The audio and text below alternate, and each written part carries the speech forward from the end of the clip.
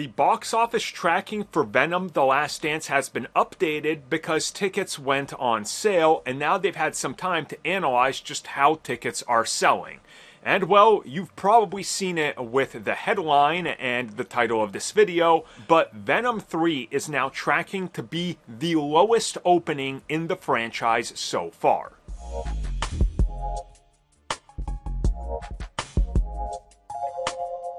So before we get to the numbers, we got to go back to the first Venom film, which at the time opened up with $80 million. Now, most people, like a few months before that, because there wasn't a whole lot of buzz for it, were predicting a bomb, 30 to 40 million. This, of course, was revised a couple weeks leading up to it, and we saw it was going to go over 70 million. It made 80.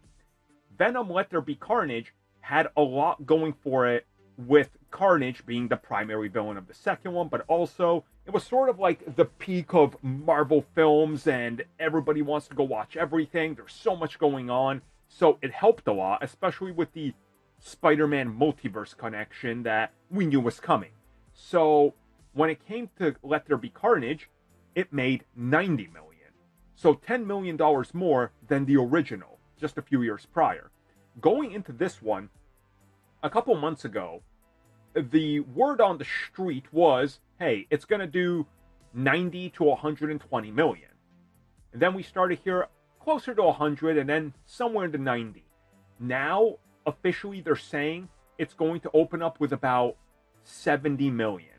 Now, 70 million for the most expensive film in the series with the highest marketing budget is not that good, all things considered, but also it's better than other films, you know? It's better than Madam Web, clearly better than like the Marvels or Joker Folie à Deux. So you kind of gotta split the difference here, and let's say hypothetically it opens up with 70.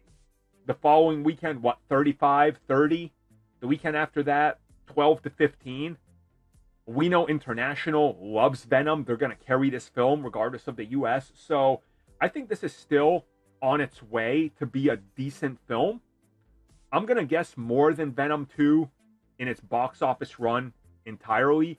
Probably not as high as Venom 1, unless the film gets tremendous reviews and or Spider-Man is in it.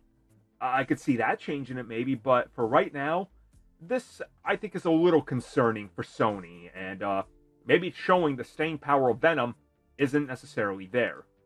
Well, everybody, thank you for watching that video, and as always, you can like, subscribe, share, do whatever you will. Check out the recommended video that's popped up somewhere on the screen, and also if you would like additional content, including more discussions and more unfiltered content, check out what we offer to the members section, which has new videos going up all the time.